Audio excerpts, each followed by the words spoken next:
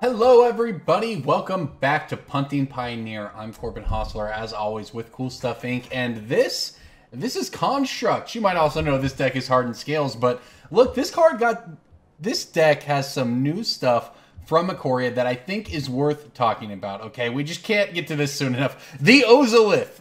This card is nuts. Whenever a creature you control leaves the battlefield, if it had counters, put those counters onto the Ozolith.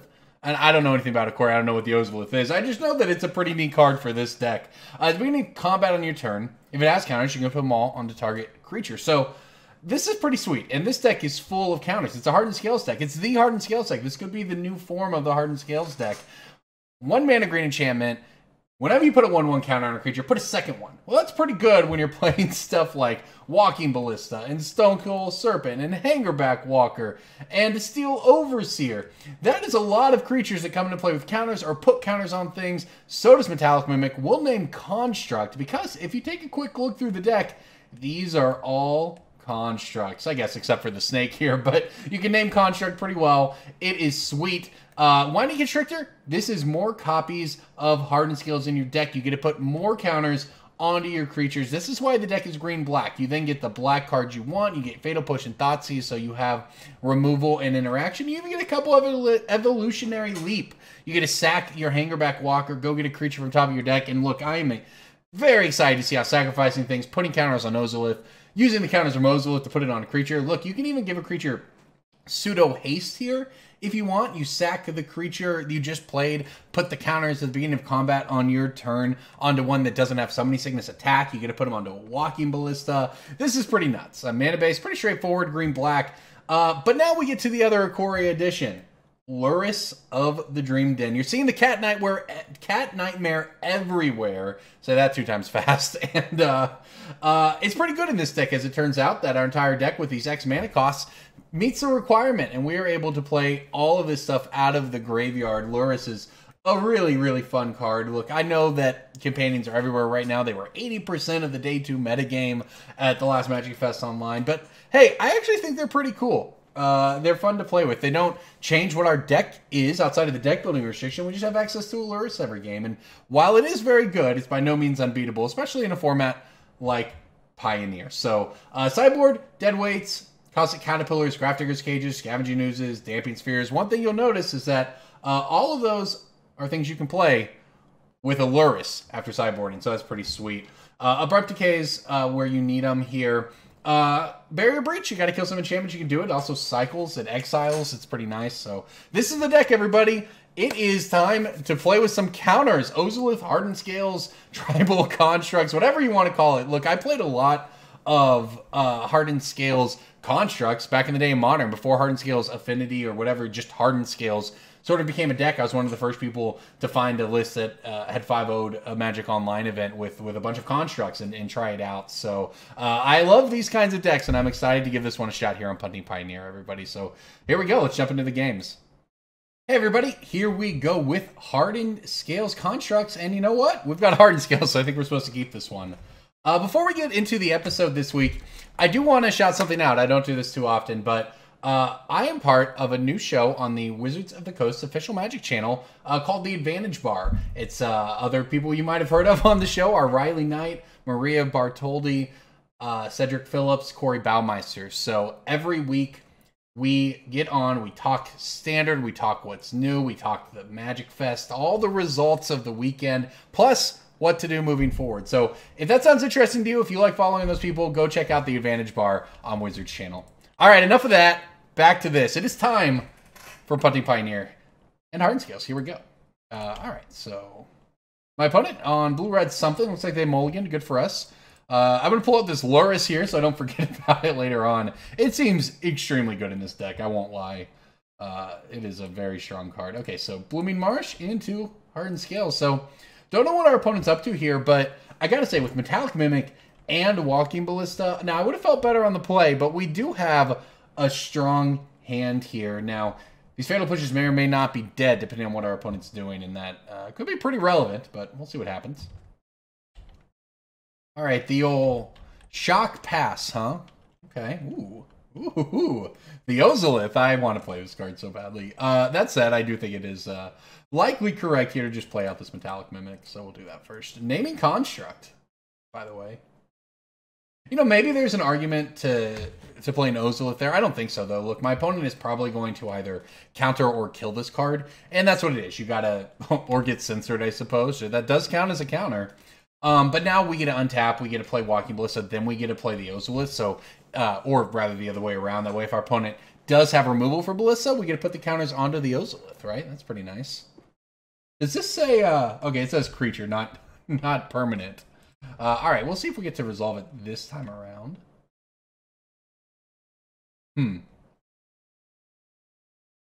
Yeah, the Ozolith is just the less important, so I would like to play around Sense here by playing out this Hangarback Walker.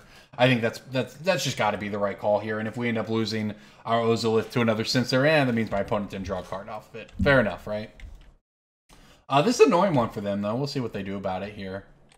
They have no companion that I can tell. Well, they're going to disallow the Hangarback Walker. Okay. That is an expensive counterspell to use on a Hangarback Walker. We're going to resolve the Ozolith now. I guess we'll see if our... I mean, I say it was, you know, kind of an interesting decision on their part. I like playing this card. This card's cool. It's kind of like Tail's End and Standard.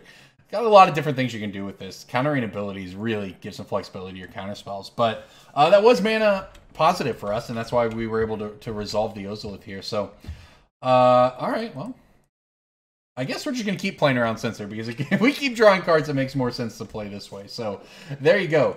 Steel Overseer resolves. Wow, and our opponent did nothing. Okay, so I still don't know what our opponent's up to with their Jeskai deck over here exactly.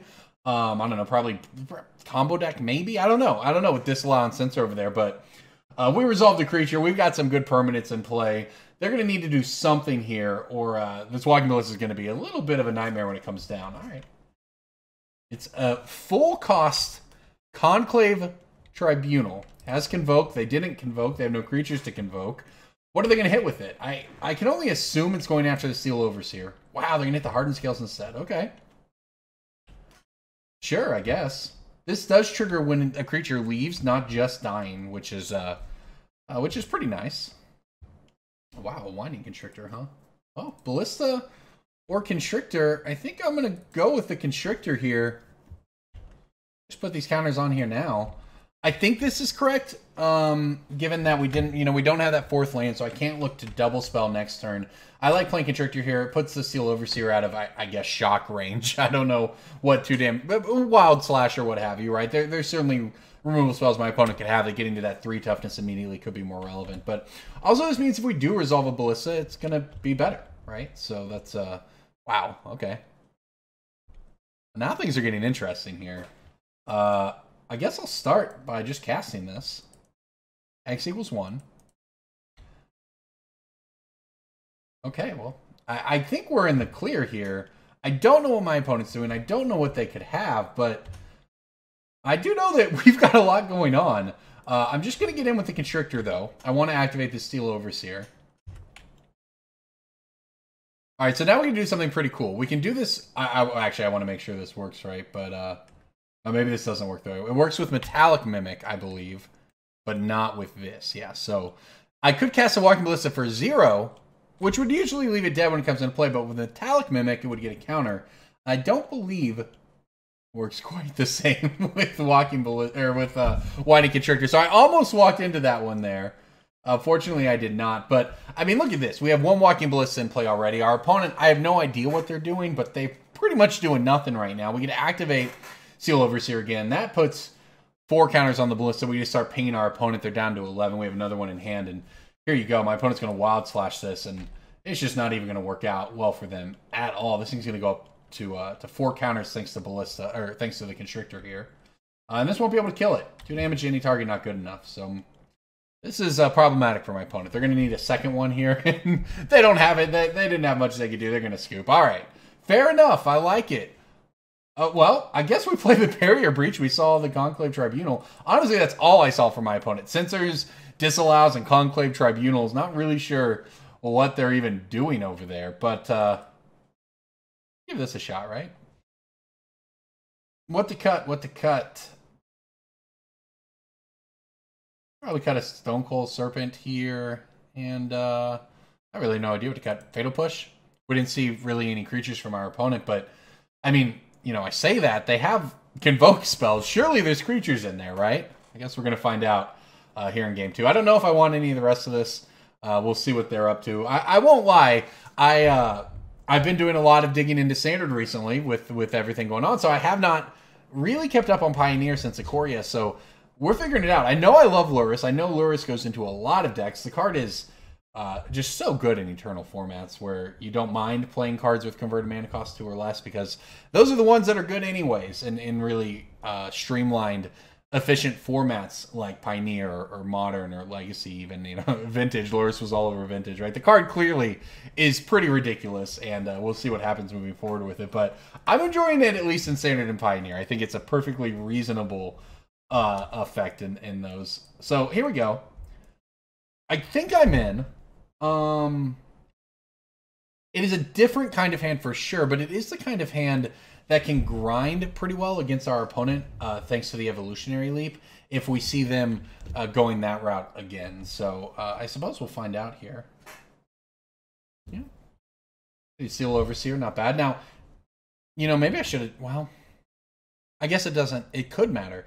There's an argument to be made. I should have just played the Stonecoil Serpent for 1. I mean, what's my opponent going to do? Play a... They're going to shock it? They're going to shock it if I play it for 2 anyways.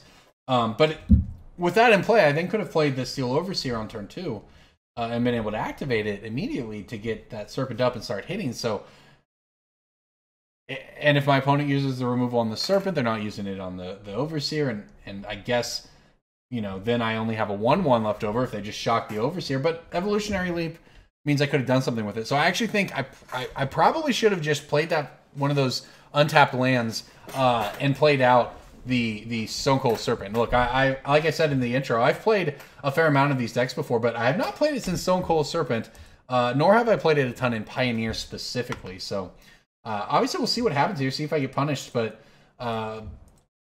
Winding Constrictor here is not bad. Now, I'm running this out because I suspect my opponent has removal and I want to protect the Overseer.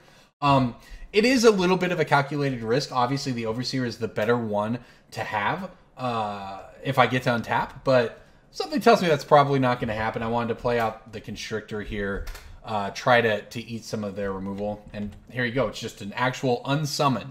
So I'm in. You know what? Unsummon is a surprisingly reasonable card in a lot of scenarios. You know, it's not a Path to Exile, it's not a Lightning Bolt or their Pioneer equivalents, but it does deal with Stonecoil Serpent, which, by the way, in this mess of words on it, it has protection for multicolored.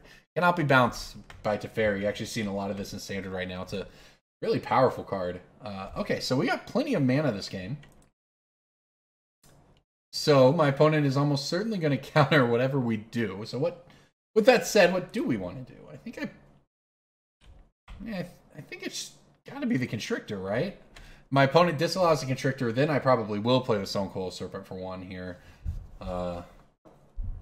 And then next turn I'll play Overseer and Evolutionary Leap, but almost certainly going to get a counterspell here. Yep, we're going to get disallowed. But see, if I had run out that Stonecoil Serpent on turn 1, we would have already got in for several points of damage here. And I think, again, I don't know exactly what my opponent's up to. It appears to basically be Jeskai control. There's no companions involved, but just poking in for 1 with a card that's, you know, not going to be Deafening Clarion away, not going to be Teferi Bounce or any of these cards that they could reasonably have, I think we would have got a lot of mileage out of it on turn 1. So something to keep in mind for yourself moving forward. With that said, I guess it's time to attack. Get in there for 1. My opponent flashes in a monocolored creature. We're in trouble. All right, we're safe. Okay, so I honestly don't know which one of these I care about more. It's probably the Evolutionary Leap, so I'll lead with the Overseer. My opponent has to counter this. Wow. Or maybe they don't, right? I'm going to play a Ballista here. So I'm playing the Ballista because 1 counter, 2 counters. Doesn't really matter if we get to untap with it, which it looks like we will. I did not want to get an Evolutionary Leap censored. And I also want to play Evolutionary Leap when I can activate it immediately. It only takes 1 mana to activate it. So our opponent needs a board wipe. here. And if they have a board wipe, well, fair enough. That's pretty good for them. But then we get to fight back with a Ballista and an Evolutionary Leap with our opponent at 3 cards in hand. Okay, so there it is. We'll ping them down. And keep in mind, the other thing you with Lurrus, not only is it an 8th card in hand, it's better than an 8th card in hand, and that's why companions and in particular Lurrus are so good. But yeah, I got 3 for 1 from that Cleansing Nova. That sucks. But on the other hand, I'm just going to play this later with the ability to play something out of my graveyard immediately. So it's an 8th card in your hand, but in terms of spells you cast, it's basically an 8th and a 9th. And obviously more every turn after that. So that's why it's a very powerful card, as it turns out. And we're going to have a powerful turn here. We're going to play Evolutionary Leap plus a Ballista. Got to make sure I leave open green mana here, but should be able to do that. And we need it too, because we are flooding out. This Lurrus is going to have some work to put in here, but I do feel pretty reasonable about where we're at. I can Evolutionary Leap away the Ballista if we need to at any point here. I can also just untap for my turn and have a creature in play. We've got some work to do, but we've got a shot. Let's see what my opponent... All right, it is the Teferi. Now, I say we have a shot. Nothing in shot. Nothing stops shots more than Teferi does, because the card is one of the only... It's one of the scariest planeswalkers on a board like this, because it immediately starts drawing cards. It immediately allows them to hold up interaction. It's just an enormously powerful planeswalker. And once it hits the battlefield, it can be very difficult to come back, because generally, you know, I'm happy to play the attrition game. I have Lurrus. I can access all these cards from my graveyard, and that is great. But Teferi allows people to keep up, and it builds switch something. So all it takes, as we flood out over here, is Teferi into removal, and you just run that for a few turns, and there's nothing we can do about it. So we'll see what happens here. I mean, look, we're just going to have to poke this thing down. It's painful. It does not feel very good, I'll tell you that much. But I'm going to play this. I'm going to play Lurrus. And the hope here is that I can play another Walking Ballista for 1, again while playing around Censor, / keeping up Evolutionary Leap. Now, if my opponent just counters this, things start to get a little more problematic for us. Unfortunately, that looks like what's going to happen. Yeah, just the basic Jeskai control deck here. Putting in some work against us, I won't lie. This Walking Ballista trying to take on the world right now, and I don't know if constructs are made for that. It's not known for their adaptability, and we got to try to take out this Teferi. I don't know. We'll see if they hit anything. We're basically them having one removal spell or another counter spell at this point away from being dead. So, you know, another option I could have taken, I could have... The Teferi was at 5. I could have swung. I could have pumped the Walking Ballista, put 2 counters on it, put it down to 3. I don't know if that would have been good.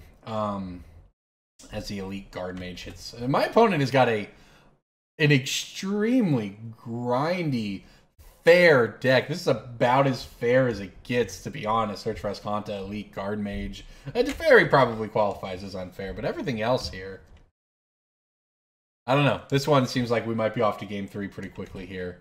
4 cards in the graveyard. We see a Search for Ascanta, but now I know what I'm playing against, so that'll help as well. I mean, this is just a big flood. This is a lot of flood. There's really not a lot we can do here. To be quite honest, I guess I'll just sack this. See what we go find. I mean, Metallic Mimic is not going to get the job done. All right, I concede on to game 3. All right, I like the Scavenging Oozes a little more here. The Abrupt Decays, I mean, I wish they were Assassin's Trophies, kind of, but they are Abrupt Decays. Cage is no good here. The pushes are pretty bad. Elite Guard Mage costs 4. I mean, we're not likely to be able to kill that very often. Get this back in here, I guess. And the other Scoos. I suppose this is a strategy. Let's see what we can do here. Well, we actually rolled. I mean, folks, we rolled in game 1. We did not do so in game 2. We got kind of stomped, frankly. So let's see what we can do here in game 3. I mean, this Caustic Caterpillar up here, I just don't know what else I'd do with it, though. I think it's a reasonable one. Look, Search for Ascanta will win the game. It's basically the more powerful version of Castle Vantress in that scenario, right? They both take a 3 to 4 mana investment. but then they gain you value. And I know in Standard, it always feels like if your opponent ever gets the turn where you have to pass and they get a scry on your end step, you're in trouble. And that's exactly how Search for Azcanta is. The first time they activate that card, you're probably just dead. So with that said, let's see if we can get out a little faster here and see if we can get ahead of the Teferi and all of that now. There are exactly 4 basic swamps in this deck, and this is 3 of them. So that is just straight unlucky right there. I do think I'll be keeping this one, though.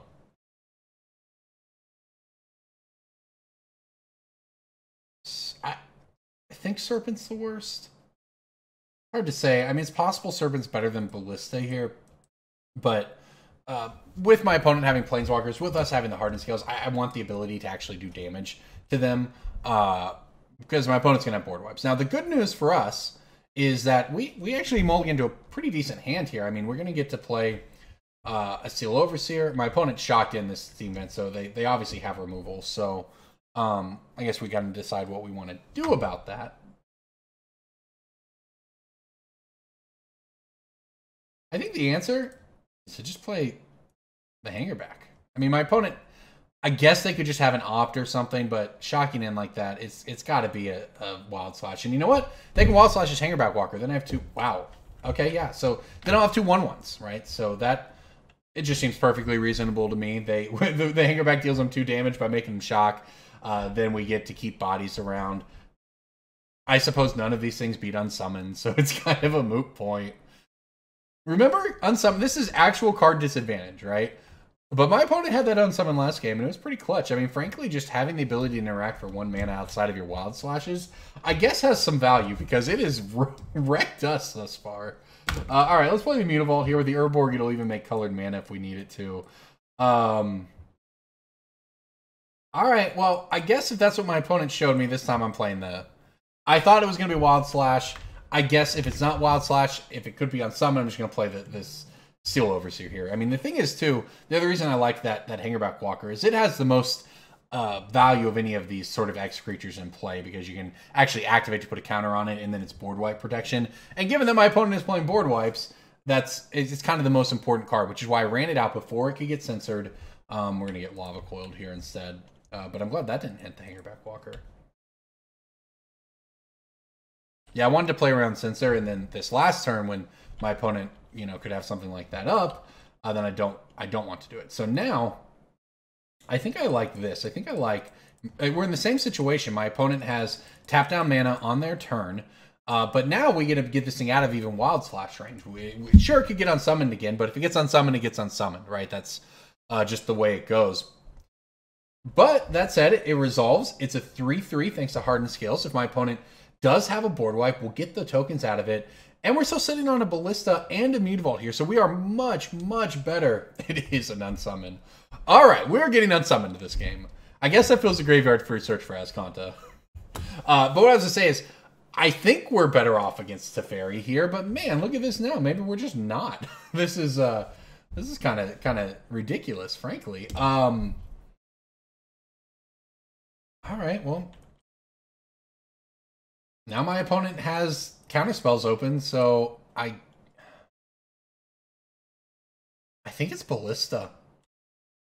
This is going to get countered. I think it's, well, no, because of that, it has to be Hangarback Walker. So, all right, so here's my thought.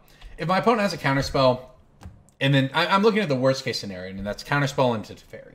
I need the Ballista to shoot to interact with the Teferi once they tap out. The Hangarback Walker's not getting it done. My opponent's deck is full of cards they can cast off of an untap from a Teferi. This is going to eat a counterspell, and it sucks. But look, if I play the Ballista there, it gets countered instead, sure. Then my opponent plays Teferi. That's bad for us. And the thing is, if we resolve the Hangarback there, and my opponent has Teferi, they just get a minus the Teferi to eat the Hangarback. And then I get a swing back at it with a Mutavault. So that's why I liked that line there.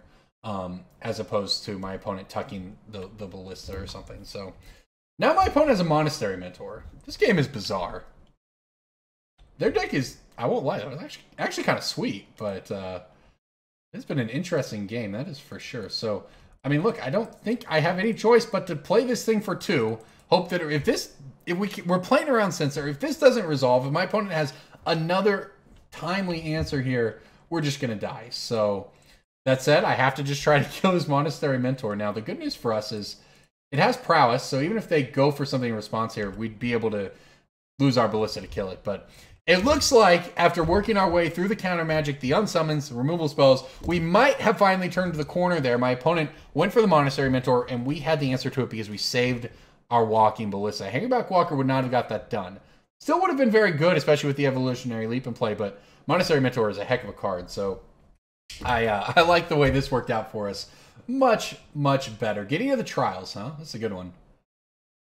All right, so until their next turn, our Ballista will deal no damage. That means we also cannot remove counters to deal damage. That is how that works. So let's see what that means here. We got plenty of mana. I think I probably fire up the Mutavault. After that, I have 5 mana open, which is enough to put counters on this thing again. That's got to be the... Wait, can I kill this in their upkeep? I might be able to. Because look, I can turn the Mutavault into a creature. I like this. I like where we're going now. Now we're getting somewhere. I get it. Well, at least my opponent still has 2 open mana, I suppose. But it didn't do anything to us last turn. I get to attack the Gideon for 2. The one Mutavault in this deck doing work right now. I get to put that to 2. Then I get to pay 4 mana. Put a counter on the Walking Ballista. Thanks to the Hardened Scales, it becomes 2 counters. Now, remember, it deals no damage to my opponent's next turn. But we're going to move to the instep here. We're going to go to my opponent's upkeep. And now we're going to use those counters to take out this Gideon. Now, my opponent could still have lots of cards that are very good against us. We're not necessarily in a perfect spot. Something like Teferi with a removal spell would still get us if they're able to deal with the Mutavault. Look, we're not out of the woods yet, but we took down the Monastery Mentor. We took down the Gideon. We saved this Ballista in our hand the entire game, and now we are getting absolutely rewarded for it. It feels pretty good after getting stomped in game 2, but again, a long way to go. Super friends it up, buddy. Royal Scions over there. Maybe they'll give my creature +2 in first. No? Okay. they're gonna loot. If you hadn't guessed, though, this is obviously great for us. I get untap. I get to just basically run the same line again, except now I get to attack with my Ballista. 1 card in hand for my opponent. Things are looking up over here. Now, they're at 20 life. We've got a long way to go, but we certainly seem to be on the right track. Now, go ahead and just do this, I suppose. Let's see if it works. Seems like it. Yeah, this is just... if this attack gets through, I feel very good. Even at that point, Teferi's probably the scariest thing they could have, and I just don't know if that's going to be good enough. Walking Ballista, doing that thing where it's just incredibly powerful. We're now using it to eat 2 Planeswalkers from our opponent. They are gasping for air over there. Meanwhile, we have a Mutavault to take out Teferi if they do land Teferi to deal with our Ballista. And if they just kill the Ballista, well, I guess that's bad for us too. But we have the Evolutionary Leap. We have a cycling card. We've got some ways to rebuild here. So we'll see. They need an answer. We'll see what they got. It is the Teferi. This game is just, it feels good. You know, look, I make a lot of plays. Other way. See the whiteboard? I'm just all over. There we go. It's reversed here. Over there. It's called Punting Pioneer for a reason. But occasionally I do play well, and I feel like I've played pretty well this game. I recognized that this was going to be the card as our opponent started getting, you know, on 1-2 mana, Hangarback Walker is what we wanted. 4 or 5 mana, we want to deal with this Teferi. So it was most important to have access to our Walking Ballista for that. So here we go. All that said, you know, my opponent does have a card in hand. They do have access to 3 mana right now. I'm going to try to just ride this Walking Ballista to victory, but if they have an answer to the Ballista, we don't get to take out the Teferi, yeah, we could still be in trouble, right? We're not out of the woods by any stretch of the imagination here.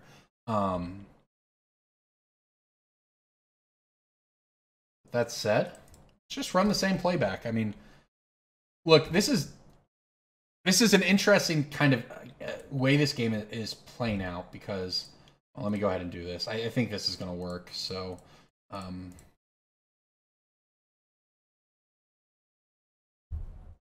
right, looks like we're good to go here. Teferi probably biting the dust. I assume we're in the clear at this point. That feels good. Okay, so But this game was interesting because my opponent we answered the threats, the Monastery Mentor, Gideon, Royal Scions, Teferi. We answered them all. Obviously, we're in a great spot, but it did tie up, what is that, 1, 2, 3, 4, 5, 6 mana every turn just to try to keep pace on the board. And we don't get to advance our board state at all. That, you know, obviously. That said here, our opponent is drowning right now. They had some windows to get there, but they did not draw their cards in the right order, or they didn't draw their cards when they needed them to. And now this Walking Ballista and Hardened Scales, because look, Walking Ballista is getting all the credit here, but it's just Hardened Scales hanging out doing all the work over here. It's just taking over the game, and now I think it's going to be, frankly, probably pretty difficult to lose here. And let's see, how do I want to play it, though? I have access to 4, 5, 6, 7, 8 mana. I could just turn my Walking Ballista into a 6/6 if I wanted, but I think the play is going to be to attack with a Ballista. I think I'm just going to let it go through. I don't think I'm going to put any mana into it. I think I'm going to do this. Then I'm going to go for 1, 2, 3, 4 on the Hangarback Walker.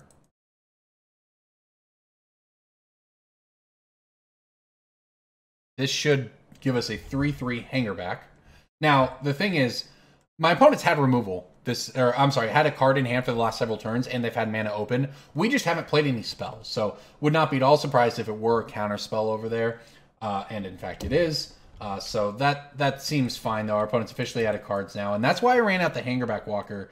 It is very good, but given our opponent's playing exile effects, I actually valued it a little less than this Evolutionary Leap. I wanted to resolve the Evolutionary Leap, and now I have. So hopefully we don't have to turn our Walking Ballista into a something else, but looks like our opponent might have whiffed. Something like a Teferi there still would have been maybe a little bit problematic, but now I think the coast is clear, and I'm going to go ahead and Thoughtseize just to verify. Yeah, I mean, you don't play Thoughtseize to not Thoughtseize your opponent, right? I'm probably just going to keep this thing in my hand. I don't think I need to cycle it. I think I can just use Mutavault, Ballista, Evolutionary Leap shenanigans at this point to advance our board state towards killing our opponent now that we've worked through the Planeswalkers without having to make a decision between exiling and cycling. Because maybe my opponent, you know, plays some enchantment that we really need to get rid of or whatever, right? Until I'm actually at a position where I need a different card that I need to find by cycling this, I'm not going to cycle it. So that said, there's a Thoughtseize on the stack, and our opponent is in the tank.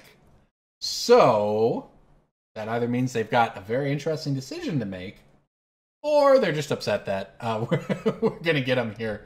I mean, imagine if we drew Thoughtseize and they've got Settle the Wreckage or something over there that really actually would have been a pretty clean answer to Walking Ballista, at least as clean as anything would have been. But as it turns out, they just have nothing, so I guess that's okay too. All right, I think this works. I think I have enough mana to do everything I want here. In fact, I have the perfect amount of mana because, hey, sometimes things just work out. All right, so we'll go ahead and pump this thing up again. Make it a 4/4.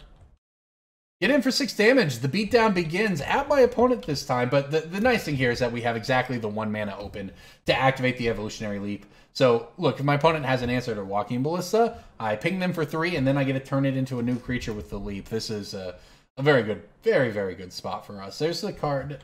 Oh, well, you know what? That is a card, and that is an interesting draw because Search for Azcanta is a good one, right? That is a very, very powerful card. So we knew about the Steam Vents. Did I miss a different card? I thought they just had the one Steam Vents. They played a Search and a...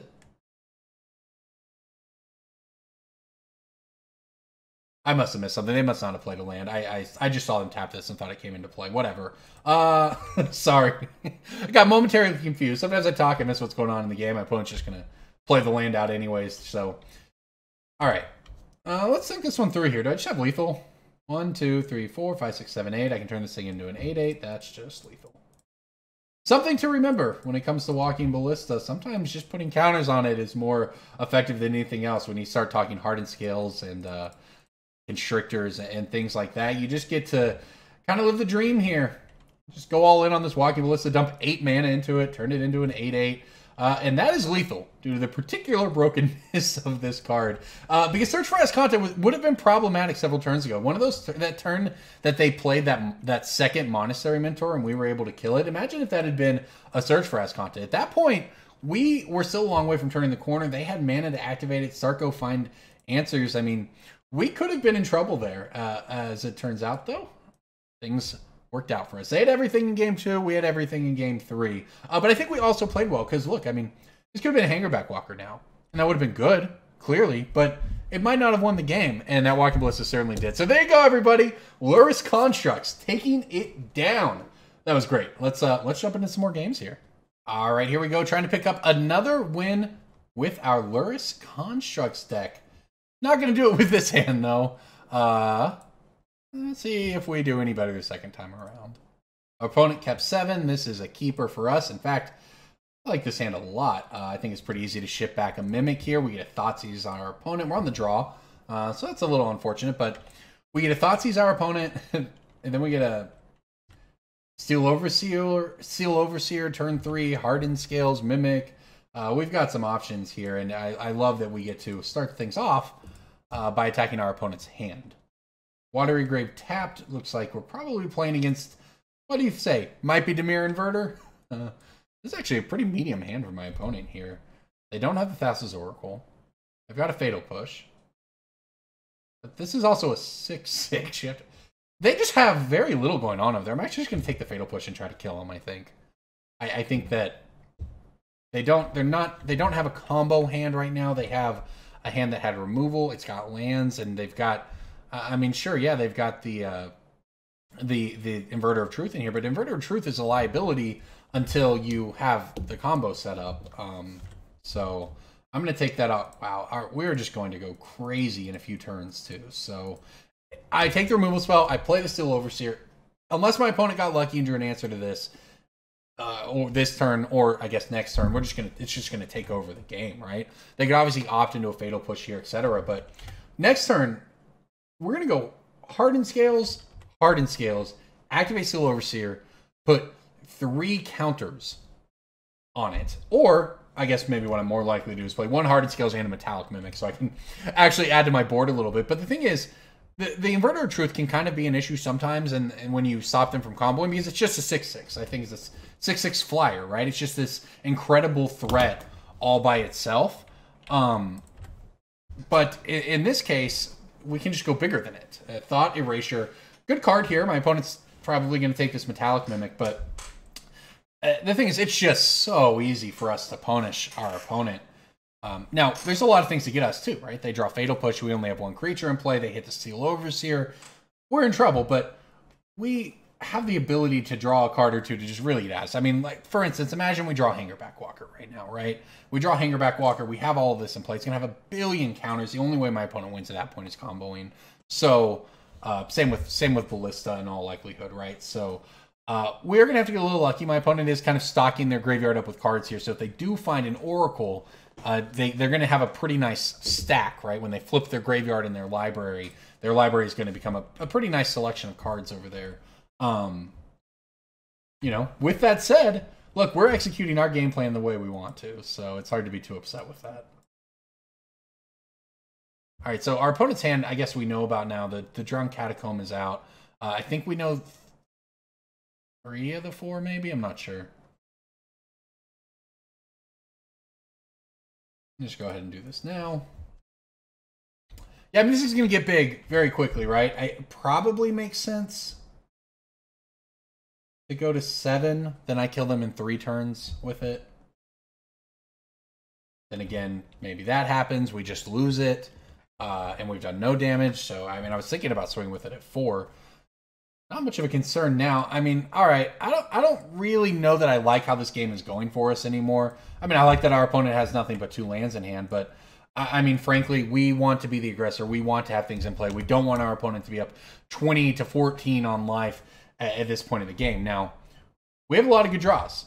So do they, and they're the ones with deck manipulation. We kind of need to get lucky. We need to find one of those good draws off the top of our deck. But imagine we do find a Hangarback Walker or a Ballista. I guess Ballista is probably the best one right now. We get to play it out as it'd be a 4/4 coming into play. Then you get to put 3 counters on it every turn just by activating it. We're in a position where we have top decks that can just outright win the game in a couple turns if our opponent can't answer them. That said, they have a lot of good draws as well. It's the best deck in the format for a reason. They have a Sunken Hollow in hand. Now,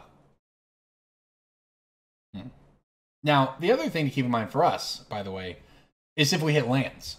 That's the big one, because we have access to Lurrus, remember? Now, 4 lands with Lurrus, I don't want to run it out necessarily and hit removal. Maybe I should have, though. Maybe on that turn, I should have just played it, and if they draw the removal for it, sure, we're going to lose, but we kind of put them on that clock, then we have access to our mana when we untap. But on the other hand, we just let it go. We don't risk that. Now, if we draw a land, I guess technically we have to draw a non-Blooming Marsh land, but if we draw an untapped land, we can play Lurrus and play the Steel Overseer out of our graveyard. And if we hit anything else, we're going to cast it. So I think all of our options are probably good. I don't know if my opponent is in the tank here because they have a play or because they're getting a drink going to the bathroom. I don't know. But I have to imagine it'd be pretty straightforward if they had a play here, right? They have a Sunken Hollow in hand and whatever they drew, and we have no cards in hand. It can't be that complicated.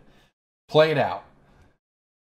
That said, it could be something like, I assume they just played Inverter of Truth, but if that's his Oracle, there could be something to think about here. And in fact, I nailed it, Hans. Like I know a little bit about the format, I can figure out what they're thinking of over there. So the answer is Inverter of Truth. So my opponent is putting Fatal Push, Opt-Op, Erasure Drown, Inverter into their deck. So this is it now. They had to make, that was the decision point for them. Did they want to try to play a fair game and win with the 6/6 flyer and the other one they have in their library, or not? And they opted to go for it here. So we got to find an answer. I don't know that we have very many, and this is just that's the actual worst. I guess it makes sense. Our deck was very good to us last game. This game we just get completely punished. I named the worst card for us to have, and that's the one we draw. But can't play any of these. That said, I mean, I guess Lurrus has Lifelink.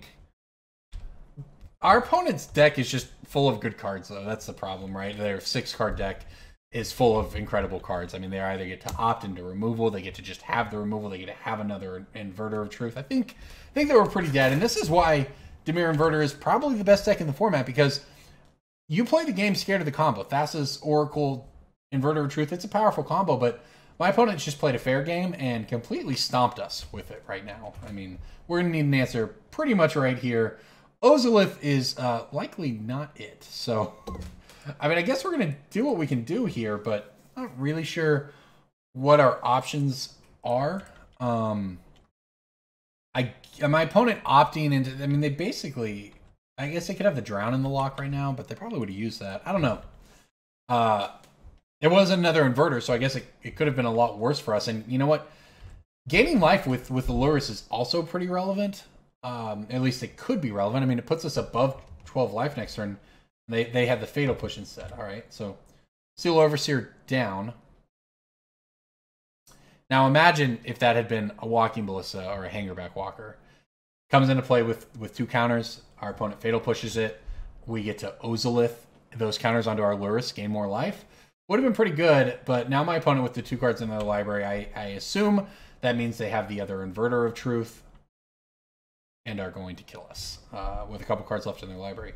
I think Pioneer is sweet right now. Like, everything else aside, I think it's cool that a deck does this. They had to, our opponent had to make a calculated decision of whether or not it was correct for them to throw away their entire library and try to win in the next 5 turns with their 6/6s that we could just kill or whatever, right? So I have to say, I think it's pretty cool that this worked out this way. All right, well, the Mimic's free.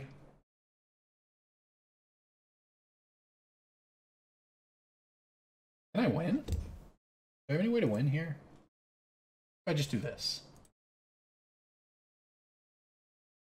This is going to be, what, a 4/4? Pretty big. A weird game. I mean, I think we're just dead regardless, though, right? Especially since I don't have a sack outlet for this. So removing the counters from it to ping things actually doesn't work. So we have died. That was a close game, but that's the way it goes. So, all right. Demir Inverter.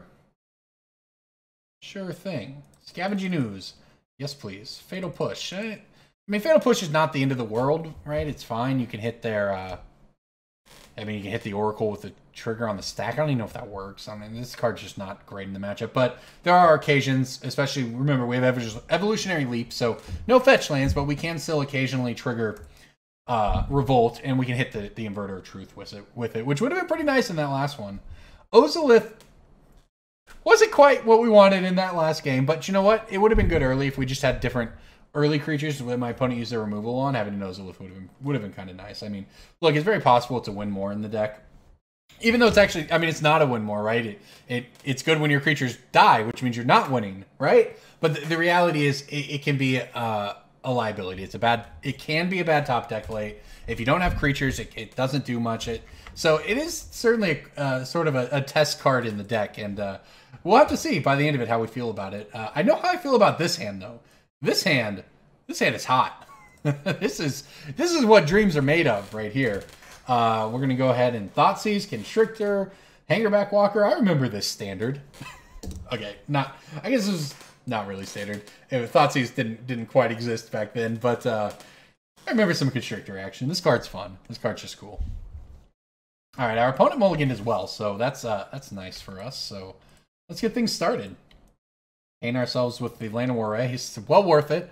Lightning Bolt ourselves. I think I'll live with that. Fatal Push Hero's Downfall, huh?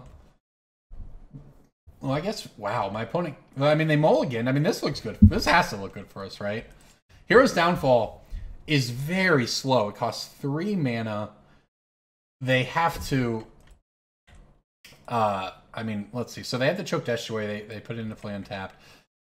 I mean, I remember running out wow, double Constrictor. Things are getting silly. It's like a Hardened Scales that attacks. It's beautiful. No Fatal Push for my opponent. It's going to be a sad day. Turns out Thoughtseize pretty powerful in every format ever.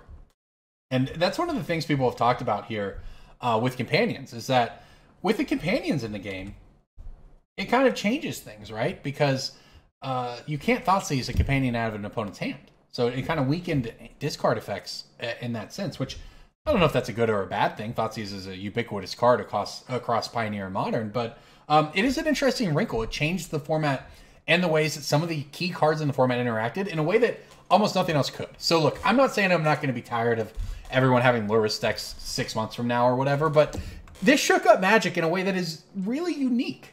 I think I would have loved a year of Standard with these cards and then forgot about them, right? Or occasionally they pop up in Modern. I think the fact that they're so easy and just so powerful, because everything's so powerful in Modern Magic design, at least in the past, year and a half or whatever. So I think that we're going to see them for a long time. I don't know about bans or anything like that, but they are going to be a staple of Eternal formats. It's not just going to be a unique standard. It's going to be a new part of Magic. Adapt and move on, whether you like it or not. So with all of that said here, now what do I do? I think I probably just play the second Constrictor. I'm going to let my opponent have a Jace activation because this is the most mana efficient thing for us anyways, is to play the Ozolith here, put out the double Constrictor. It means that next turn I can untap, play Ballista for 1, that'll make the Ballista 3, I can shoot down the Jace. So look, my opponent, they get an activation out of it, but given how bad their hand was, how bad we knew their hand to be, and in fact still do, might work out fine. Now my opponent has a Hero's Downfall that I don't really care about. I have 2 Constrictors. I mean, our hand just frankly looks great here. That said, we'll see where we get, but we know 3 of the 4 cards in our opponent's hand, and one of them is just a removal spell. So I should get the opportunity. Hitting this land was very key here, quite frankly. This means I should still get to kill the Jace even after getting Hero's Downfall on one of these Constrictors. Yep. All right, so Hero's Downfall on 1. That's fine. We still get to poke our opponent. And now we get to try to basically take over the game. Ballista for 2. really means Ballista for 3. Means Dead Jace, which means our opponent has 1 card we don't know about, 1 Fabled Passage, and 1 Island in their hand. That's not particularly powerful. So, and we even have a great card in hand. We have a good reload with Hangarback Walker here. So, I got to say, feeling pretty good about where we're at right now. Lot could still change.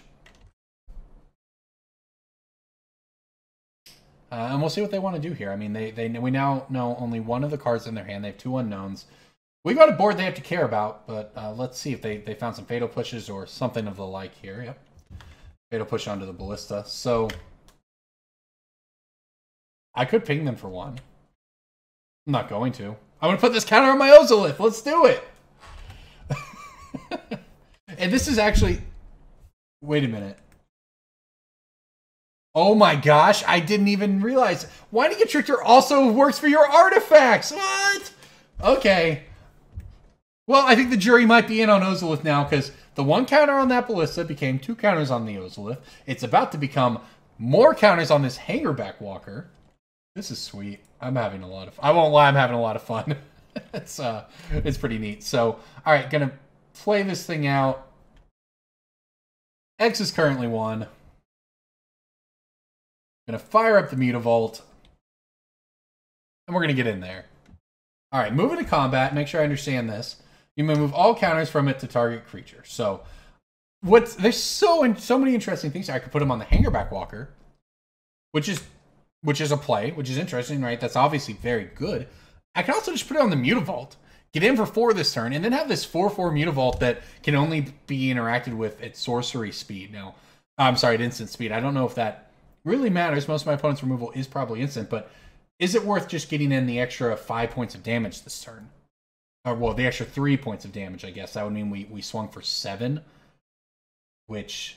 Okay, so let's think this through. I can swing for 7 this turn by 2 counters going to the Mutavault, plus the 1 from the Winding Constrictor. That makes the Mutavault 5 power, Constrictor 7. That puts our opponent down to 7. That's 2 turns.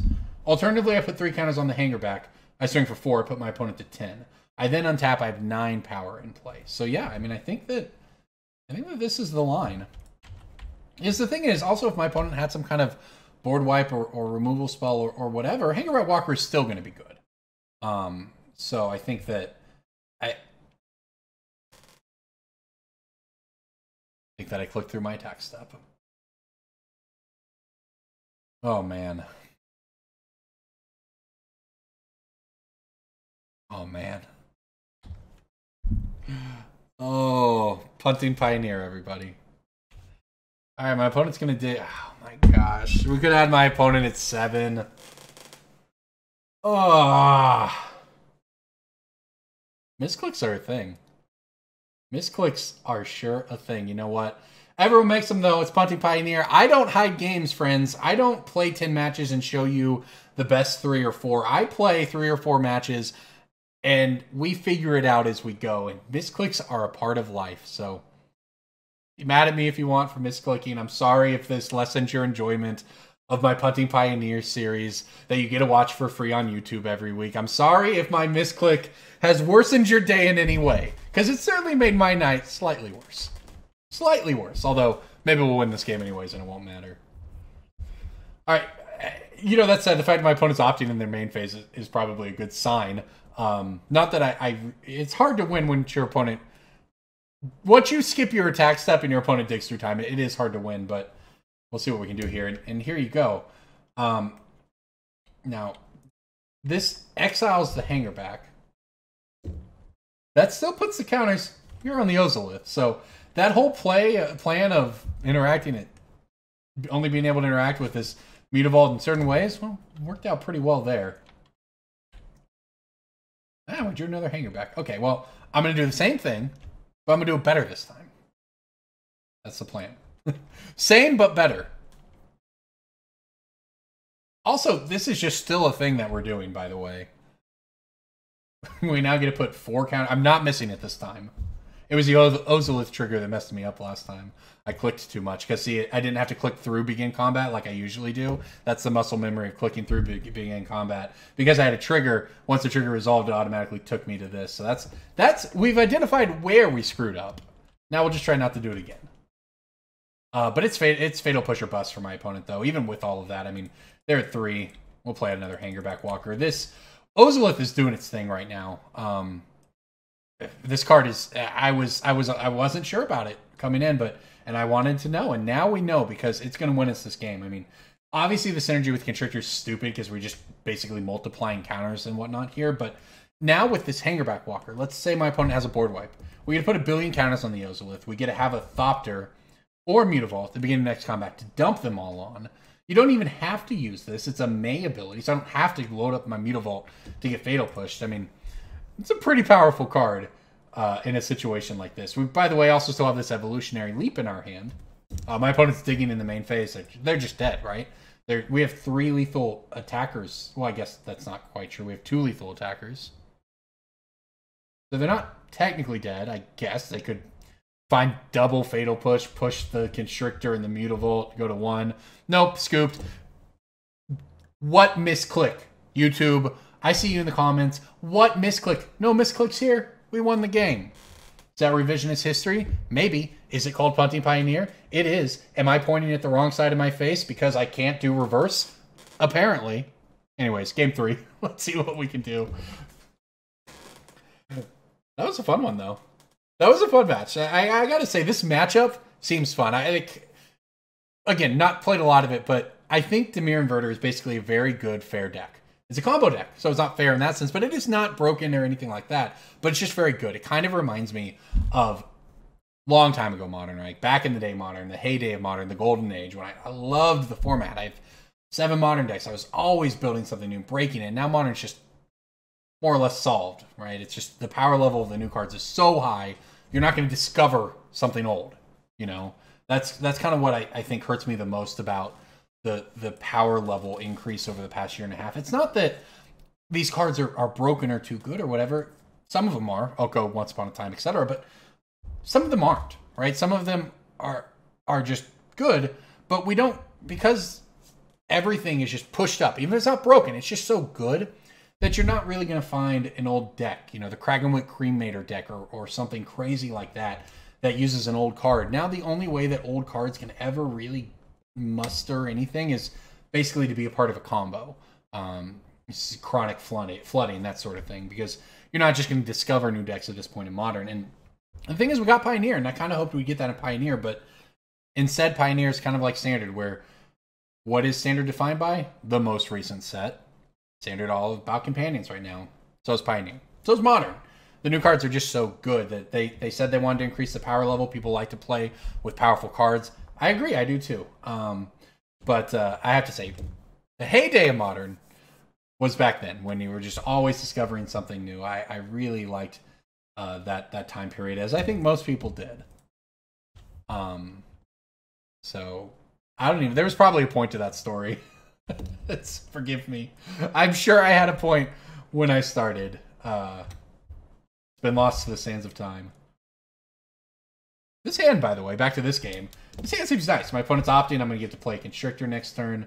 Actually, I'm probably going to play the Overseer. Just kind of put the question to them, because it's the one that needs to untap. If they have the Fatal Push, which you always assume that they do, that's fine. And they have the Fatal Push.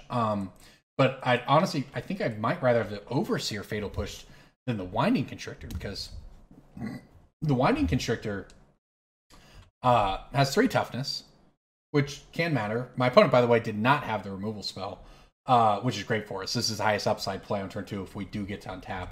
And as a matter of fact, things just went very poor. Things just turned very badly for my opponent right there. This was a little bit of a blowout for them, frankly, because unless they have something I don't know about, I mean, they got to have Fatal Push that they didn't show us already, because Walking Ballista for 1 here. It's going to be 2 with the Hardened Scales, 3 with the Overseer. We're going to use it to kill the Jace before they get to activate. And look, if you tap out for a Jace Friend's Prodigy on turn 3, and then you don't get to activate it, that's not where you want to be by any stretch of the imagination. So this was disastrous for my opponents already. You know, we'll see where they go from here. They could just combo us to death still, if something like that is possible, but this deck, this Hardened Scales deck, when it gets going, it is nice. And Lurrus just gives it a late game that it never had.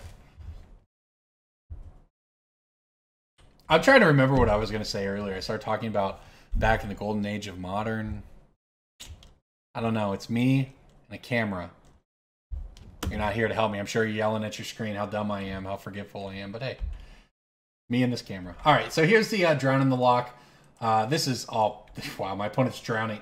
Drowning the Ballista instead of the Overseer. I'm not even saying that's wrong. In fact, it probably isn't, but it is not a good sign for them, right? I'll just say that because we get to do a lot. Land would be great, and I'm just gonna draw the perfects off the top. I love it. You love to see it. So I think the play here is going to be the Constrictor into a Hangarback. So that way, if my opponent does have, say, a Damnation or something like that, which I don't know if they do. I mean, I guess Damnation wouldn't be lead. If they have some kind of board wipe, we'll be out of the range. All three creatures cannot be Cry of the Carnarium or anything like that. Also, just removing the Hangarback Walker by anything other than an exile effect gives us a bunch of creatures. I mean, look at this. We all of a sudden we have 14 power in play right now. We just have lethal. It is just actually lethal. I could swing for 14, play the Walking Ballista, and finish them off as it stands now. It's going to be a similar situation. I mean, not quite the same, but still very, very good for us because I'm just going to go Ballista for 2, which is really Ballista for like $1 billion, right? So it should be Ballista for 4 if I understand it correctly. Yep, Ballista for 4. Activate Seal Overseer, put 1 million more counters on this thing. Deal 4 damage to Kalida's Trader get, which is generally a bomb in a matchup like this. You get to just you get to eat their creatures. It's got lifelink. It's just an incredibly difficult card to beat, unless I guess you're us doing this, in which case we just swing for 11 now. Put our opponent down to 7. We've got 3 points from the Ballista. We got the perfect follow-up with Hangarback if my opponent does find something. I gotta say this one's looking pretty good for the home team. All right, let's see what their big answer is. They do have it. All right, it's Ritual of Soot. Unfortunately for them, they're dead. Ritual of Soot does not exile. Therefore, this Hangarback Walker is going to be lethal because we're going to have 9 Thopters at the end of all this. I love this card. I remember when this card was playable. Modern, Black-Red Eldrazi. Love it. I wish I could remember what I was going to say earlier. I don't, but who cares? We won. No misclicks. Taking it down 2-0 with this Hardened Scales Lurrus deck. Companion not needed. That was great. All right, let's see if we can pull off the perfect 3-0. All right, trying to pull off the 3-0 with this deck here, and I gotta say, I'm into this hand. I don't know how good this hand is, per se, but it seems reasonable to me. I would like to keep. It's certainly not one of the more broken starts. We don't have any of our things that give additional +1 counters, but I mean, we do have a generically strong hand here, right? If our opponent has a creature, we've got removal. If we've got a nice set of artifacts, one of them's going away thanks to this Thoughtseize. Probably Seal Overseer if I had to guess. Don't know what our opponent's up to, but I do know that I like their choice of land art. I've been going with these full art Nyx lands. I think they're pretty cool. They're flashy on camera, blah blah blah. But I gotta say, this one's pretty cool. I'm not really an art guy. I don't. I'm sort of aware of the artists in Magic, and I know, I talk to some of them or whatever, but I'm not somebody who looks at the art on Magic cards. Honestly, I look at a card and sure, I guess this is a thing. If somebody kicking somebody off, I don't know. It's just a fatal push. That's the way I look at Magic from a more competitive mindset. So when something does catch my eye, like this sweet swamp here, it's pretty neat. Oh my gosh! Now there is a draw. There is a draw. To honor that draw, I will tell this story though. Since artists came up, a couple years ago, I received a press pass to DreamHack. I believe it was in Austin. It was the first DreamHack event, which they had Magic at. Now, this was not Magic Arena. This was Paper Magic. It was a 3-day tournament with a really unique structure. Cascade Games, I think, was the TO putting it on. You'd have to win a qualifier, which they ran every hour. You'd have to go 4-0 in a qualifier to qualify for the 64-person Sunday 10K. It was a $10,000 tournament. A friend and I qualified through Two-Headed Giant on Friday afternoon. Okay? But you could draft. They had all kinds of formats. You could do all this stuff. It was all draft. But they had a bunch of old sets and stuff. So you could win a qualifier, and then you go to the 64 thing on Sunday. you also earned points every step of the way. So you either won your pod and automatically qualified, or if you were one of the like top, I don't know, 24 people or something, by the end of Saturday night, if you were on the leaderboard, you'd get into top 8. Or I'm sorry, into the top 64 on Sunday. It was a cool tournament. Anyways, I top 64. I win my draft pod in the 64. I go on to the top 8. Now we're playing for a lot of money. It's serious, right? I'm gonna take my turn here. Where are my opponents? Main phase. We're on my turn. Okay, we're on my turn, and I've played a land. I need to figure out what I'm doing. All right, let me finish. We will return to this story momentarily here. What do I want to do? I think I just want to play the Hangarback. I know that we have the Hardened Scales, and I could do something else, but I like the idea of activating the Hangarback here. And if my opponent kills it, whatever, we'll take our Thopters. So anyways, I do the top 8 draft. It's Amonkhet. Amonkhet has just come out. I have done very few drafts of it. I had drafted green-black to make the top 8. I had no experience with any of the red cards in the format. So as it turns out, though, I draft what's open. I'm in a red-black deck. There's a card I don't understand how it works. We'll get to that later. This whole weekend, though, since it's the first Magic event, no one knew what to expect. Noah Bradley was at the tournament to do art, to have an artist booth. But no one was really there for Magic. So there wasn't, the tournament had people it fired, but it just wasn't a Magic fest. There weren't 100 people who wanted to get Noah Bradley to sign something every hour of every day or whatever, right? So he and I just kind of hung out over the course of the weekend. I got to know him a little bit. And so he, at that time, was telling me how he was getting into playing a little bit more Magic, which is great. Awesome. So top 8 happens. I get to game 2. I'm up a game. I think my deck's terrible, but I'm up a game. I have an opportunity to activate, I think it was Merciless Javelinier, which makes one of your opponent's creatures not block or something. I have like 1 billion lands in my hand. The point is, I did not read the can't block clause of the card. I thought it just put the counters on. So that was admittedly a pretty painful situation to be in, right? So that happens. I don't realize it. I'm just like, man, this was so unlucky to get mana flooded, blah, blah, blah. I move on to game 3. I lose a close game 3. Noah Bradley, who's been watching behind me, leans over and goes, "Hey, Corbin, can I ask you a question about your game?" I'm like, "Yeah, sure. What's up, man?" He's like, and I'm in like pretty good spirits. I don't get super salty about losing about stuff, especially I didn't really have high expectations for that tournament. And then I top 8'd, right? I made $1,000 or whatever. It was great. But Noah Bradley leans in and he goes, why didn't you swing for lethal? And I'm like, he points at the card and I'm like, well, ooh, that's a nice one. Actually, that's like the perfect answer to this. And he goes, "Corbin," I go, "No, because I'm bad at Magic. That's why, actually. I didn't read my card. Reading the card explains the card. I didn't read the card." I just got completely, there's like 10 people around, everyone's watching, everyone just starts laughing at me. I just got burned by Noah Bradley, who's learning how to play Magic, but saw the easy line I didn't because I failed to properly read my card. It was a pretty funny incident. So then, a year later, something comes up, and I think Noah Bradley posts on Reddit, and I just comment on it, just some generic comment. And Noah Bradley replies, and he goes, "Corbin, do you remember that time you forgot to swing for lethal?" On Reddit to the world, just calling me out in front of everybody. I was just like, oh my gosh, are you kidding me? Anyways, Noah's a great guy. Go check out his art. That's the only artist story I have. I was super happy about that event. I mean, I top 8'd it. I won a bunch of money. It was cool. It was well worth it. Now I'm going to sack a creature. And it's going to be the Steel Overseer. While I've been telling stories, my opponent is just destroying us with limited cards here. Flicker of Fate, Trial of Ambition. Are there cartouches coming next? What's happening? This is it's Yorion. Oh, we're dead. Wow. Okay. I gotta say, this was interesting. This was an interesting turn of events. So I guess the only way I can deal with Yorion blinking Trial of Ambition here is to play my... I normally just play his big Stonecoil Serpent, but I'm going to play my Lurrus.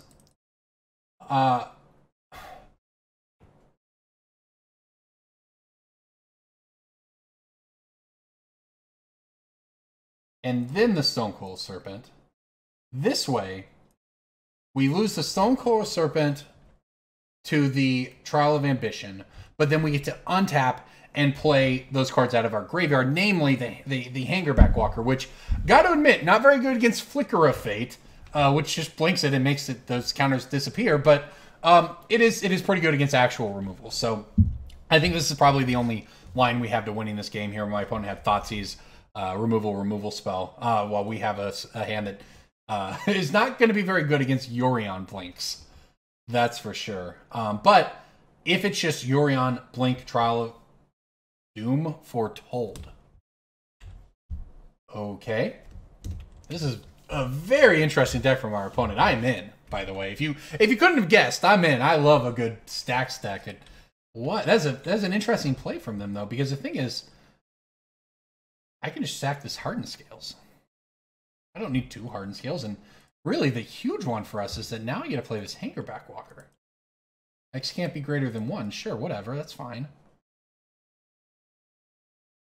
It gets to come and play with an extra counter, and now all of a sudden we don't care about Doom Foretold. We get, I mean, I do believe this says non-token, right? But we get to get, yeah, this was better than we deserved, I think, frankly, is probably how I'm going to describe my opponent not just playing Yorion there.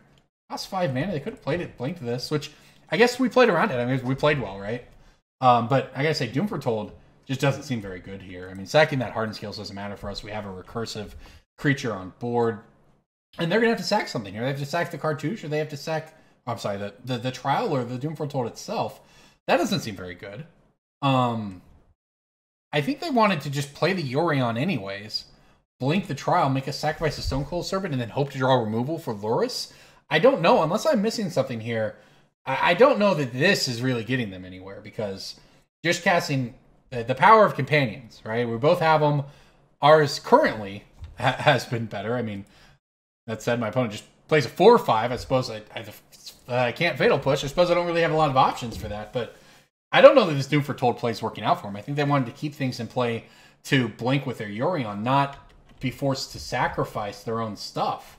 I say that, you know, maybe something's coming back from the graveyard here, but maybe they got a board wipe here. I don't know. I don't know what's going to happen. This is an interesting game, that's for sure, and I spent most of it telling stories. That, to be fair, not a lot was happening then, but this is an interesting game.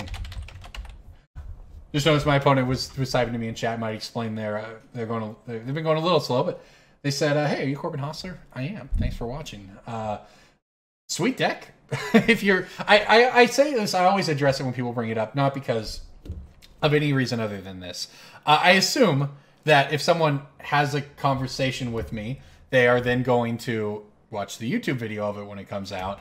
And I want to say hi. So hello. Thanks for playing. Thanks for scooping, by the way. You were, in fact, very dead. On to game 2 here. Abrupt Decays. Definitely want you. Barrier Breach? I found what the Barrier Breaches are for. That's for sure. Jeez. Okay. What to cut? The Fatal Pushes. Easy cuts to the Fatal Pushes. This gets us a long way here. I don't think I want to cut any creatures, given that my opponent's playing a bunch of sacrifice effects and whatnot. I do need to cut one more card, though. It's probably going to be... I actually like the Caterpillar as a 1-mana way to get around sacrifice effects. It's going to be the Abrupt Decay, actually. Abrupt Decay might just somehow be the worst of the removal options.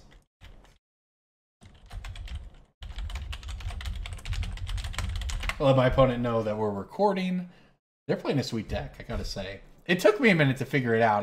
We gotta say, when your opponent plays Flicker of Fate against you in an Eternal format, your first thought is not, man, my opponent's playing a really competitive deck. But I have to say, Yorion forces you to play 80. That means you're going to have to play some less than ideal cards anyways. Flicker of Fate blinks all those enchantments. The 2-mana Diabolic Edict that's blinkable, that card was insane in Limited, and it's really, really good in this format too, with Yorion at least. So, I like what my opponent's got going on. I'm very happy that we won, obviously, but I like what's happening. I definitely like this hand here. Way to go, Thoughtseize, Hardened Scales, Thoughtseize. I'm in.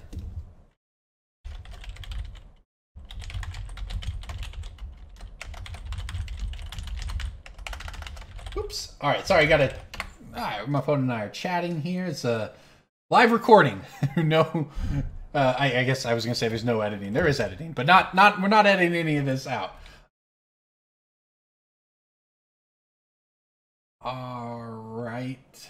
Nothing changed, it looks like. This is still a plan. I guess actually one thing changed. We don't have to deal ourselves damage here. Our opponent mulliganed to 6, and they have no land. So, all right, let's think this one through here. Elspeth's Nightmare is nice, guys. If they had one of these, I'd take it. If it was just one, I'd take it so they couldn't go get that Plains. I think that what I want to do...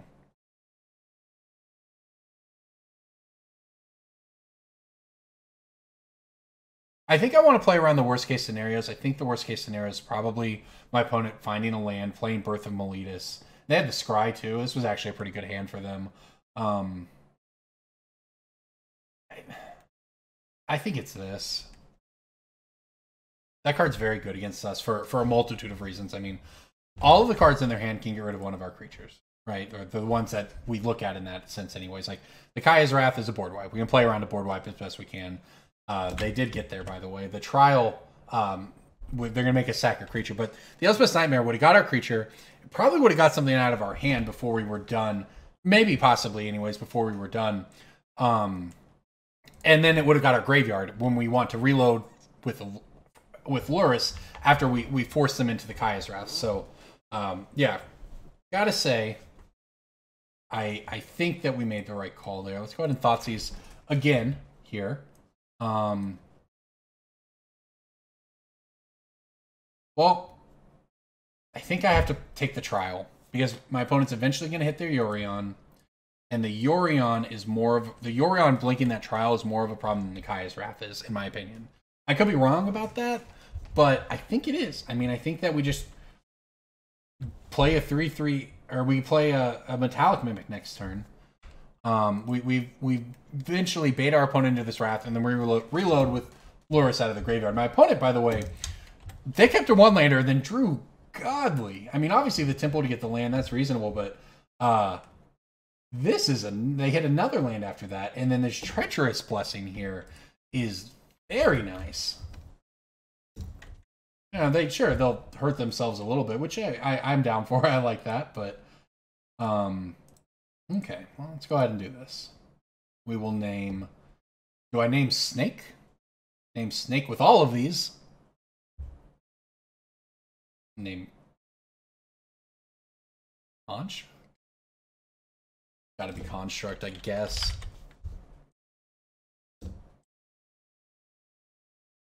Because even if I named Snake, it would still just be a 3/3 on this turn, which is not enough to bust through that wall over there. So this game's going to be hard. I won't lie. My opponent drew a billion cards off of Treacherous Blessing. It's very, very, very easy for them at this point to have, I mean, anything, but just hitting the lands to play Yorion and blanking it. This Yorion deck seems very good. It's got some value cards right here. Now, obviously, if my opponent doesn't find the land there, this game goes way differently because I get to play it super differently. Or even if they had only had one Birth of Meletis, I take it then. That would have been nice. But having two, guaranteeing their land drops, it's a very... Again, we're talking limited bombs here. This isn't even a limited bomb, but it is just fits the bill in Constructed. It's played in Standard. It's now played basically anything with Yorion. But even before that, this card was getting played. You want to hit your land drops in a control deck. You want the Defender, and you want the Life. It's just kind of the perfect early drop for a deck like this. So, with that said, I kind of think that we're just dead at this point. I'm going to be honest. And that's just so crazy to say, but I think it's just true. I guess at this point I may as well go. I don't even know what we're hoping to do here. This is going to be... Our hand wasn't bad at all. In fact, our hand was maybe even good, but I don't know. Maybe I don't know. It was hard. Maybe instead of taking the Trial with the second one, I take the Wrath and then try to work through it. But at the time, they really didn't have much going on. I thought I would be able to bait the Wrath. And the thing is, we can actually kind of beat a Wrath pretty well thanks to cards like Hangarback and Lurrus and so on. I thought that we had a plan there, but now, as it turns out, that Treacherous Blessing was the difference. It just reloaded my opponent's hand. They get to play this value game. I don't know that we're going to be able to force the Wrath because they have all of these enchantments in play. If they play Yorion, I'm probably just scooping, frankly. I don't know that we can beat it. And they don't even feel like they need to. So that's not good for us either. Man. Okay. Wow. Now, this is a little unexpected. They actually are going to pull the trigger on the Wrath. Okay. That was very good for me, I think. I get to just do the same thing now. I get to play out this snake for 3. All of a sudden I have 5 power. I mean, this is what we wanted to do with Lurrus. Instead, I don't even have to do it with Lurrus. My opponent doesn't get to blink their Birth of Meletis now. They don't get to... They burned the Wrath. They lost their O4s. I think they might have pulled the trigger on that Kai's Wrath a little early. I mean, that said, they still get to play Yorion. They still get to draw more cards with Treacherous Blessing. They still get to make us sacrifice this Metallic Mimic with this. I mean, we're still in a lot of trouble, right? Don't get me wrong. We've got a long way to go here. But, you know, Stonecoil Serpent has protection for multicolored, so that means Yorion, being this this multicolor card here, can't block it. I also have reach on the Serpent if I choose to play defensively instead with it, which we pretty much probably have to. But I also, in theory, can play Lurrus and this other one from my graveyard and attack as well. So I don't know if we're going to win this game. I mean, I think that we're probably certainly not favored to. My opponent's going to get to draw 3 more cards here. Treacherous Blessing is a little silly. They get a Flicker of Fate, their Yorion and stuff. It's pretty neat. Wish I had that Tails End or Disallow to counter this ability when they come back. But all that said, I guess this is probably the best chance we have, right? We draw a Hangarback Walker or something like that. I guess we're in the game.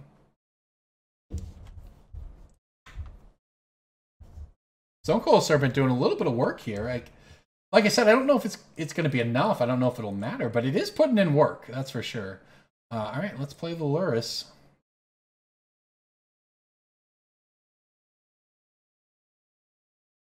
Play this Stonecoil Serpent for 1.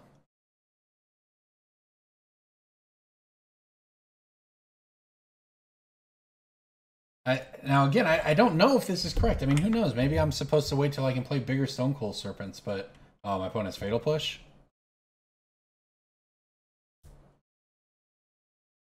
I guess our best hope is that they just have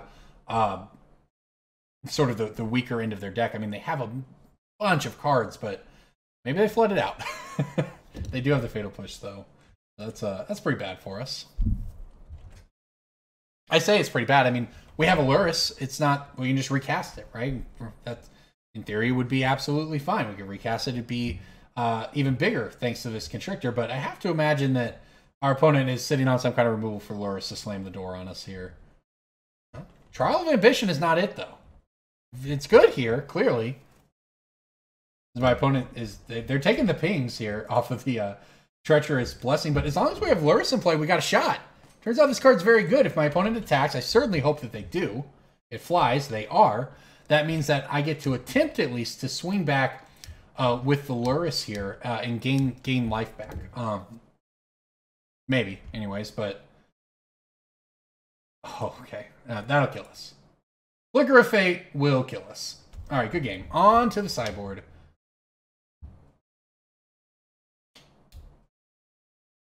Oh, we do want the Abrupt Decay. Jeez. My opponent just destroyed us there.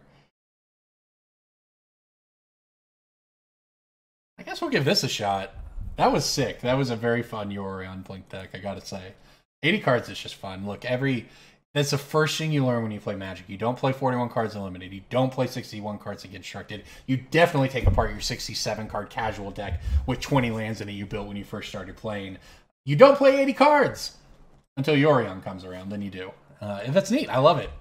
Again, like I said earlier, same with I might be tired of it eventually. I love them as standard mechanics.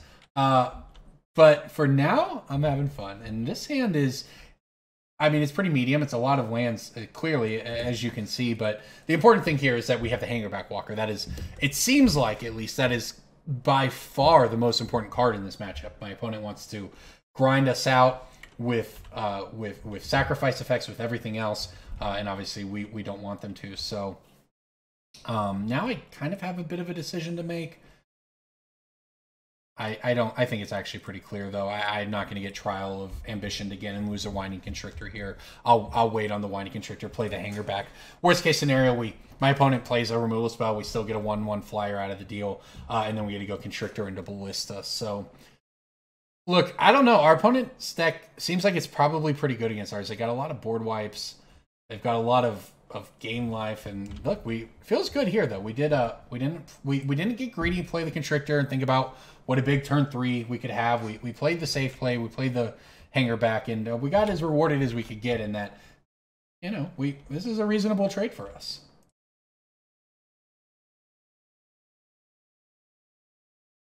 I think it's play Ballista here.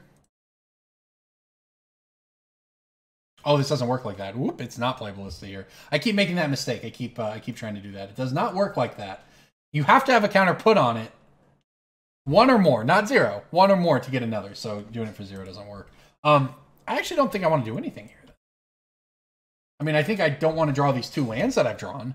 Or maybe just 1 land. But I don't want to draw those. But I do like, I think just holding on here. Next turn we can play a 3/3 Ballista. See kind of where things go from there. And then we have a big Stonecoil Serpent after that if we need it. Oath of Kaya. Okay. Fair enough. Pretty good with the Yorion Blink. And even with the Hangarback Walker, this is just killer. Ozolith is pretty much what I want, though. I think that this actually, drawing this right now might have been our ticket to winning this game. I think that this was a very important draw. So with that said, I'll explain why in a minute, but with that said, I'm now just going to go ahead and I think run out the... Oh, I was supposed to play this tapped land, but probably doesn't matter that much. All right, so we'll do it like this, I guess. We'll play the Ozolith. We'll play the Stonecoil Serpent for 3. We'll get in there with the attack. So the reason I said that this Ozolith might be the difference is I don't know what's going to happen next turn. I know that the turn after that, my opponent's probably going to play Yorion. With Oath of Kaya and Trial of Ambition in play, they're going to make us those 2 creatures, which is both our creatures. But we have 5 mana. We have a Lurrus. We're going to play Lurrus, and we're going to play Hangarback X equals 1, because that's all you can do. But then we get to move to combat, and if my opponent, you know, once they've removed our Stonecoil Serpent, we have 3 counters on the Ozolith, we get to put all those counters onto the Hangarback, and then basically my opponent needs Flicker of Fate, or otherwise the Hangarback's going to make a million tokens, and all of a sudden we don't care about all the Trial of Ambitions in the world. So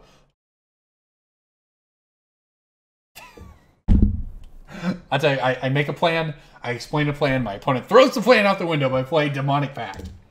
At the beginning of your upkeep, choose one that hasn't been chosen. 4 damage to any target, you gain 4 life. Target opponent discards 2 cards. You draw, you lose the game. You play it with Yorion, you don't lose the game, you just get the 3 beneficial effects. So you're investing 4 mana to get 3 beneficial effects at your upkeep over the next several turns. Why not? Why not, right? That's all I got to say.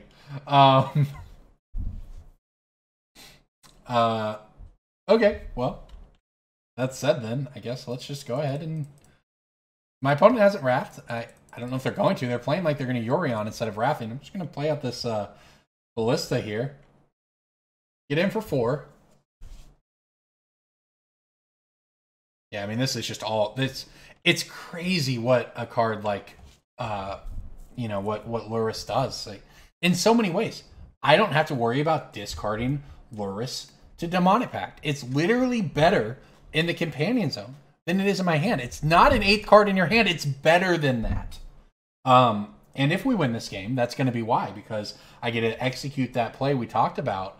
And it wouldn't have worked otherwise. It's not like I can just hold Lurrus in my hand, wait it out, and then make that play, because this Demonic Pact could mess it up. A Thoughtseize could mess it up. It's safe from all of that, though, which means I just get to play this game in not a carefree, but a calculated risk that we're able to take here. I have no fear playing out that Ballista, because I know that this forces my opponent to Wrath, and then a Wrath is good for us. In fact, geez, I mean, we could replay the Ballista out of the graveyard and put, what, like 5 counters on it? Nuts. All right, so my opponent is going to kill the Stonecoil Serpent. And I would like to put them on my Ozolith.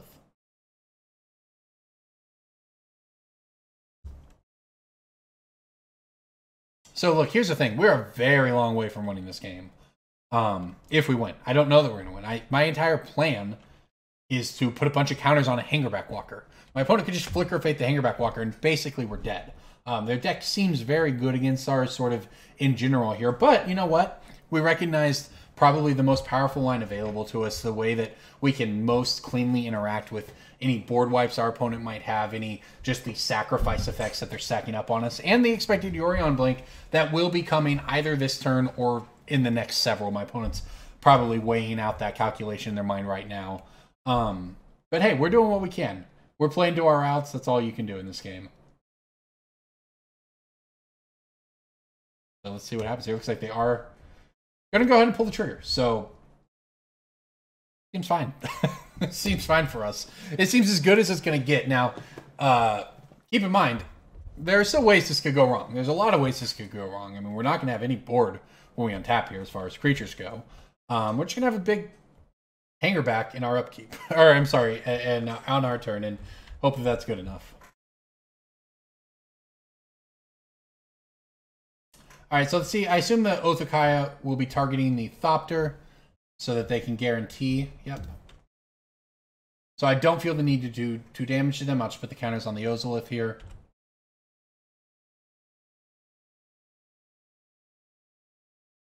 And we will execute this game plan that we've been setting up for several turns. A game plan that just got even better. Make sure I've got my math right here. I do.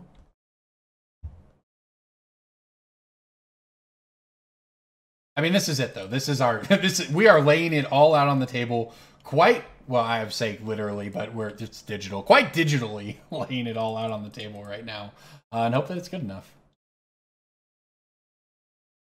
It is good.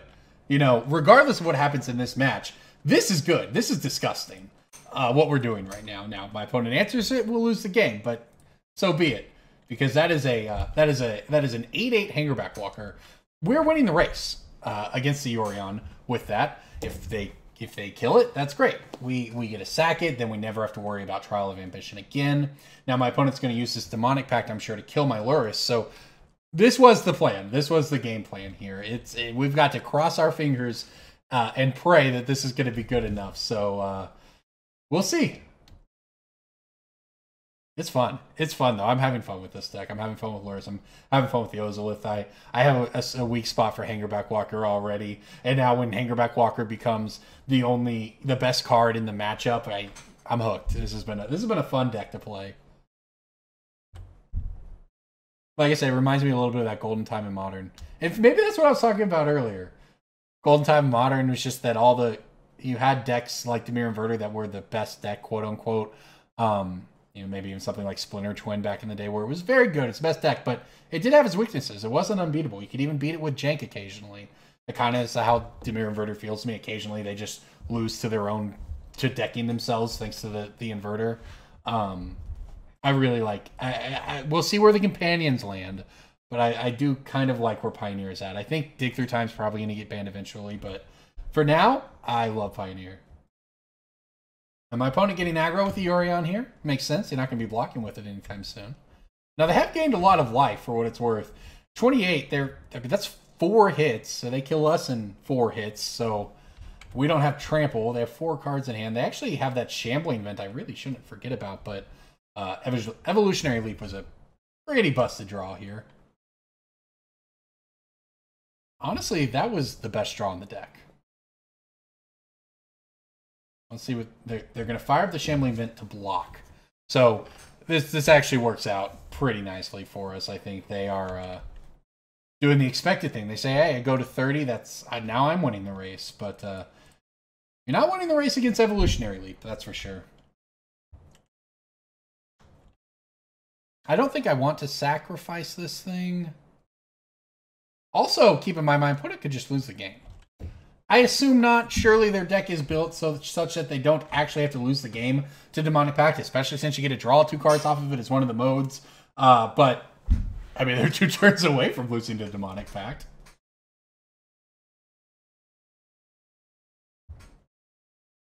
I think that I take this hit. I'm trying to play around a sweeper. Basically, that's the problem, is if I were to Evolutionary Leap just to basically be greedy with the Hangarback here,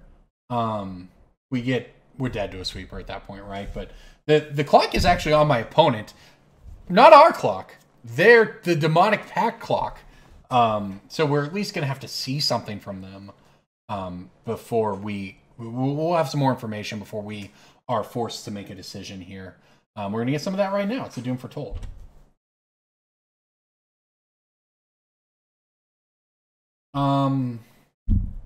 Thinking.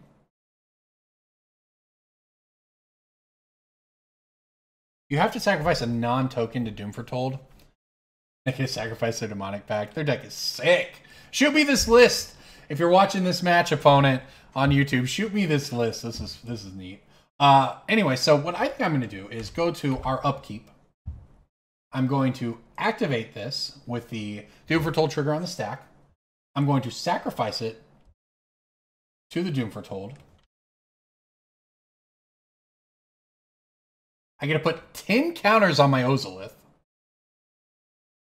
If we ever draw a Hangarback, or I'm sorry, well, sure, a Hangarback, but a Walking Ballista or whatever too, it's going to be pretty sick. We drew an Abrupt Decay, which is good for killing nothing right now. My opponent's going to choose discard too, so it's kind of unfortunate, but suppose it is what it is. I do want to go ahead and sack one of these here. And there's the Ballista. So, yeah, I'm in. I'm going to Ballista for this amount. I wish you could move... I wish you could move some of the counters. You have to move them all, which is unfortunate. Because I do wish I could move some of them. So as it stands now, I actually don't think that I'm going to do... Well, I don't think I'm going to do this. I mean, I'm going to do this, but I think I can say no. I think that's how it works. Yeah. I think I'm going to say no. Look, the Walking Ballista is a very good draw for us, but our opponent's at 30 life. I have blockers for the Yorion now. They have to do something. So I think I'd kind of like to make them do that. You know, if this Abrupt Decay had been an Assassin's Trophy, though, we could have Assassin's Trophy the Doom Foretold and possibly made my opponent lose to the Demonic Pact. And we don't know if they would have lost to the Demonic Pact, but I really wish I could hit this Doom Foretold, though. Okay, well, we'll hit the Othakaya.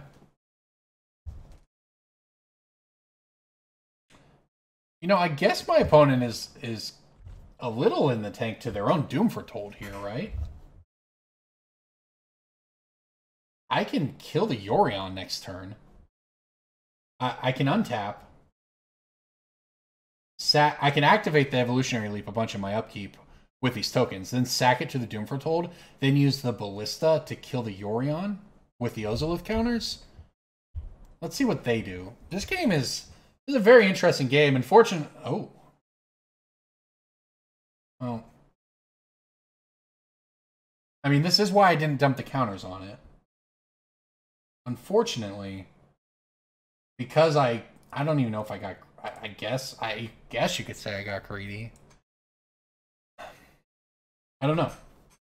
But I used that mana to Abrupt Decay before I lost the card. Kunaros. Okay, I mean, that doesn't really matter much to me now. I'm not doing anything with my graveyard, but I mean, we got a lot of good draws. Any creature, obviously. But this is, I mean, this is actually truly problematic here. Nice draw. I think we're going to lose. I think the Doom Foretold's going to get us. I think that was pretty much it. Oh, I could put him on theirs? Wait. You could put -1 counters on a creature! I'm more impressed with this card now more than ever. We're very dead, though, so I don't know that it particularly is relevant. I don't know. I don't know. I could have not Abrupt Decayed there. Yeah, I was going to have to discard 2 cards, is the thing. Maybe I just discard the Abrupt Decay, and then I Evolutionary Leap twice at the end of the turn. That might have been a better line. I don't know if it would have been good enough. But, I mean, I don't know. It would have been better than what happened. Yeah. Doom Foretold did some work for our opponent here. I think they're going to get us. I think... I guess what happens, I'm both not super familiar with my deck, but I'm also not super familiar with their deck. And I did not... I think I could... I got so caught up in not wanting to get got that I probably missed my opportunity to win the game. Well, I could have had creatures in hand. I could have had cards in hand. And I could have spent my mana and still had an Ozolith. I think I probably... I don't know that I punted, obviously, because, look, our opponent is doing everything. They got everything they could want right now. So I won't say that I've punted, per se, but things did not work out, that's for sure. We got Doom Foretold very hard. I guess drawing these lands, we were probably just going to lose anyways. Even if I had... Because I had 2 mana open, I would have got these 2 cards. I would have been 2 deeper, but we still might have just got destroyed by all of this. My opponent's sitting at 5, and I think we're dead. Yeah. Oh, well. GG's. Good match. That was an interesting one. All right, well, we weren't going to get there anyways. Those 2 cards. We were not ever going to draw out of that one. So, unfortunate. Our opponent's deck, I think, is just, it kind of got our number. But that's the way it goes. Their deck was fun. Our deck was fun. This was an awesome series. So, everybody, thank you so much for watching this week's episode of Punting Pioneer. I'm Corbin Hosler. Remember, from my quarantine to yours, stay safe out there, everybody. I'll see you next week back with Mining Modern on Thursday. Every Thursday at Cool Stuff, you'll see some content from me. And check out the Advantage Bar on Wizards YouTube channel if you're into that. See you next time, everybody.